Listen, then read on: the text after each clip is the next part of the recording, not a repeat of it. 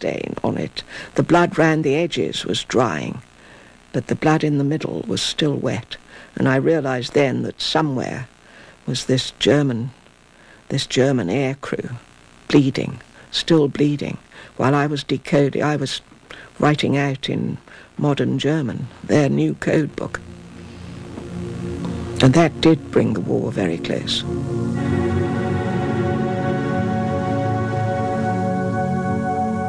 The Germans were supremely confident in the Enigma. Its basic principle was simple, but it could scramble messages in millions of different ways.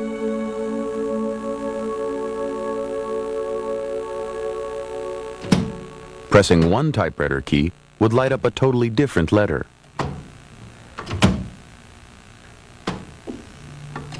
An electrical current was sent from the keys to the letters through a series of rotors. Each time a key was pressed, a rotor would turn, altering the wiring and so changing the letter that was produced. The total number of ways in which the Enigma machine can be configured for any particular message is 150 million. So it was an enormous complexity, which was why the Germans thought it was completely safe.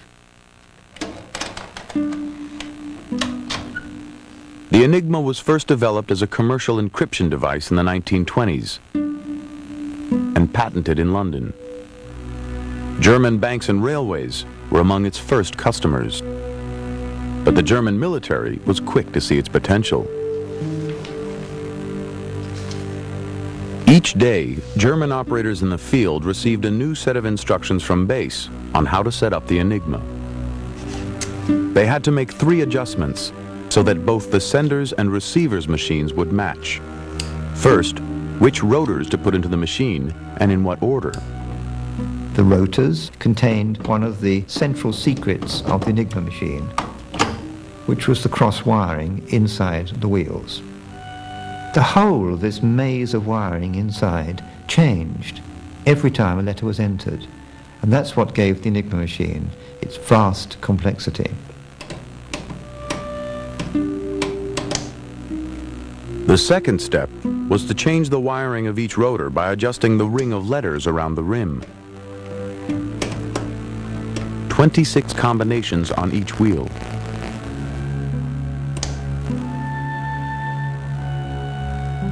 The third step was the plug board.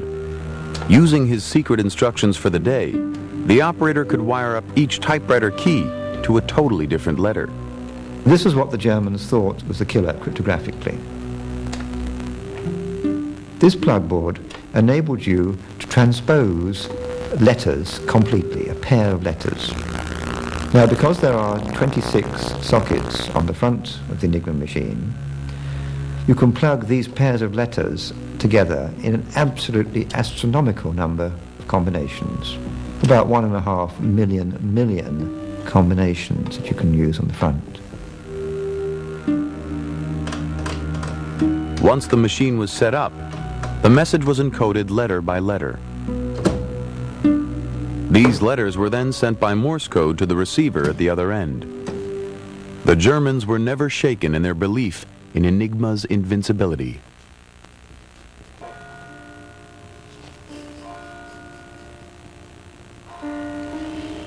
At first, all the codebreakers had were meaningless groups of coded letters and endless patience. And in the first months of the war, the new recruits were getting nowhere. At the beginning of the war, there was a great difficulty because although we had intercepts, which we knew were enciphered using the Enigma machine, we didn't know enough detail about the machine to be able to even begin to find any method of breaking it. Unless you've got the exact key, you just cannot get anywhere with it at all. And this is a major difference from any code systems prior to that the Enigma machine, there's no sense of nearness. You're not nearly at a solution. You've either got the solution or you haven't got the solution.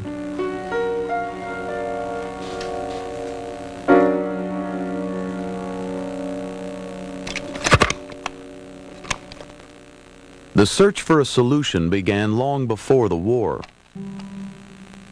starting in 1931 and continuing for 7 years.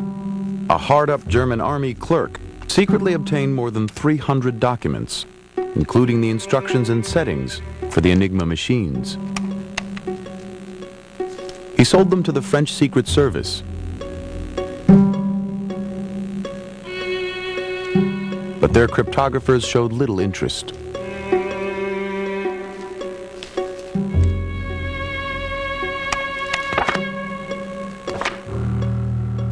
Next, the stolen documents were offered to the British Secret Service. At this stage, GC and CS was skeptical that Enigma could be broken and politely declined the offer.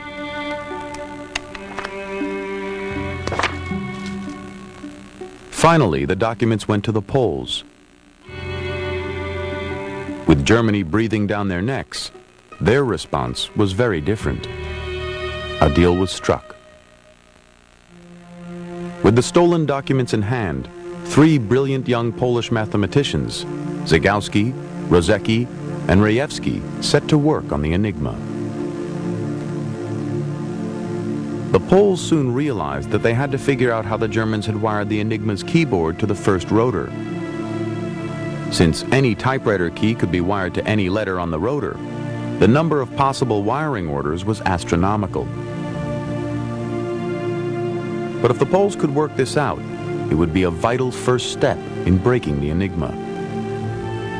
Rejewski had a flash of inspiration, and he thought, what about if they'd been stupid enough to just use ABCD as the order round the rotor? And they had. All the multitude of millions and millions of ways in which they could have scrambled the connection from the keyboard to the entry point, and they'd just chosen ABCD.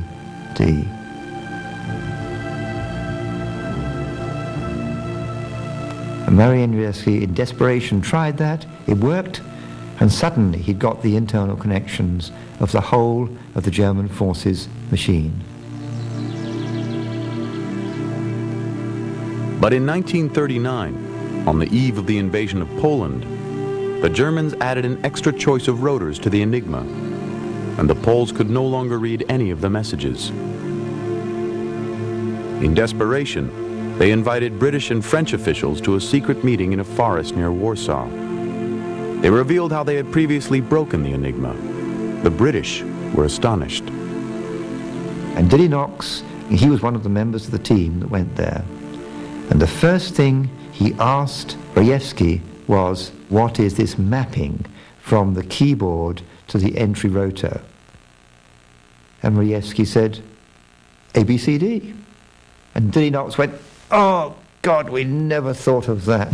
It's too obvious. Why didn't we think of that? Within weeks of that meeting, Poland was invaded and war broke out.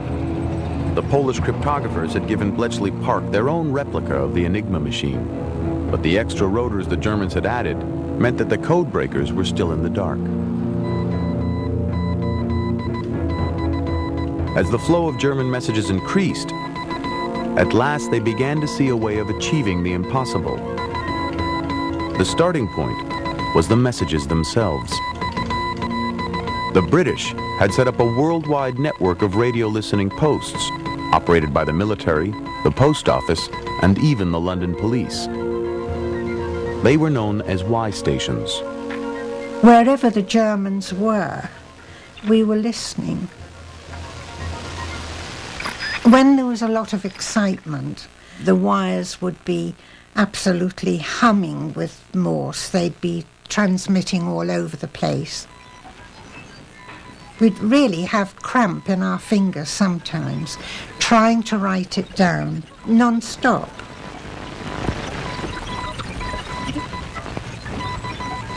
Round the clock and around the world, thousands of operators were writing down meaningless groups of coded letters, the raw material for Bletchley Park. Their approach to cracking the Enigma began with another Polish breakthrough. One of the special procedures the